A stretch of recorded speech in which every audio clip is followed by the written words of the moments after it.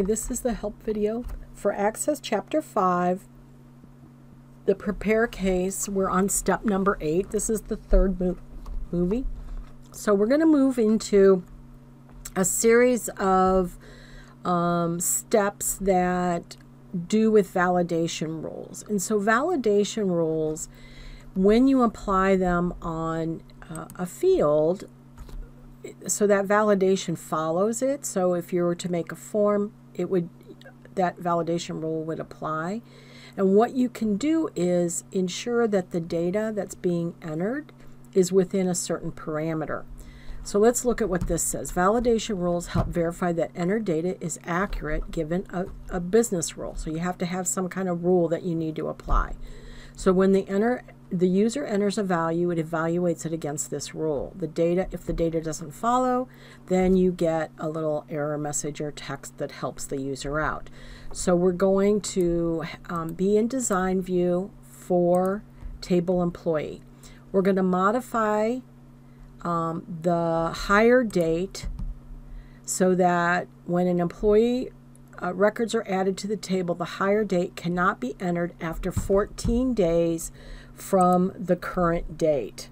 Okay, so we need to come down to our properties, and there's two properties that we're going to deal with. One is the validation rule and one is the validation text.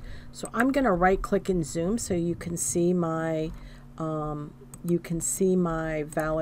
rule.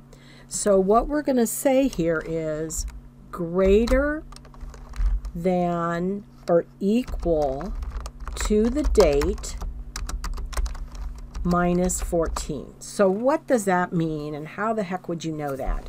Well, so date with the parentheses open and close is a function that's part of Access that would return the system date.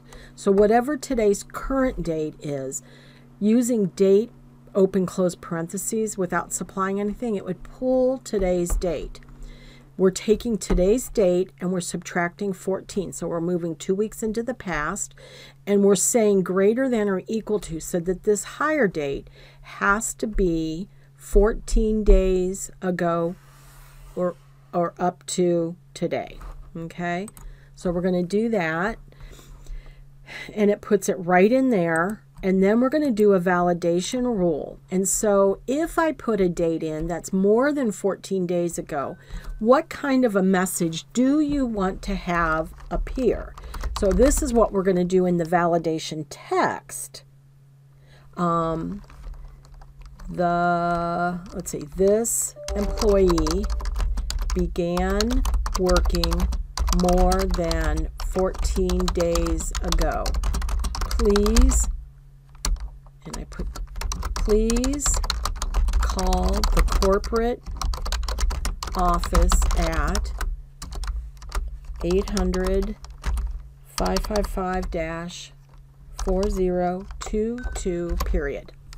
So it says include the period. So this would be the message that you would receive if you were trying to put in a new hire and it's been more than 2 weeks. Okay? Right, so that goes there. So we're going to save that. I don't want to test, so we're going to say no. So 8 was done, and no, and 9 is done. So, okay. So the next one is modify the validation rule for the salary field in the employee table so that no salary can exceed $200,000. So pick the field, come down to the properties, find validation rule. And now you can type it right in here. I'm going to right click and zoom so it's a little bit clearer on your screen. So the rule is that the salary has to be less than or equal to 200,000. So don't put any commas in there, right? Just leave it the numbers. So we're saying the rule is that the salary, whatever's entered, can be any number up to and include 200,000. So if that is not the case, if it is a number that's over 200,000, what do we want to put here? So we're going to say the maximum salary an employee can earn is 200,000. Please re-enter this employee's salary period. Okay. We're going to save it. We're going to say no. So let's go over to Datasheet. So we're done with 10. We're done with 11. And let's put in number 12. Switch to Datasheet and add these new records. Dolly Hunt 24600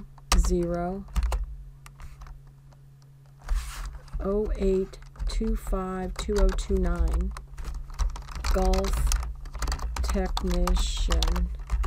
Well, that one worked.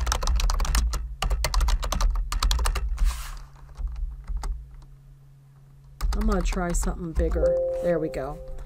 So look, I tried to put 800,000. Oh, I got one too many zeros there.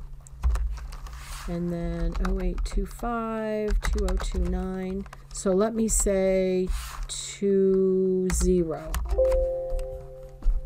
All right, this employee started working more than 14. Please call corporate. Okay. Oh, I got a typo here. This should be 29. Golf professional. So in both cases, I made this 800,000 and I made this 2020 instead of 2029. In both of those, it gave me the warning and it allowed me to fix it. So that's a really good thing. So you can control that data that's coming in. Okay, so I'm going to stop this movie here and we'll pick up with step 13, moving on to the next movie. Thank you.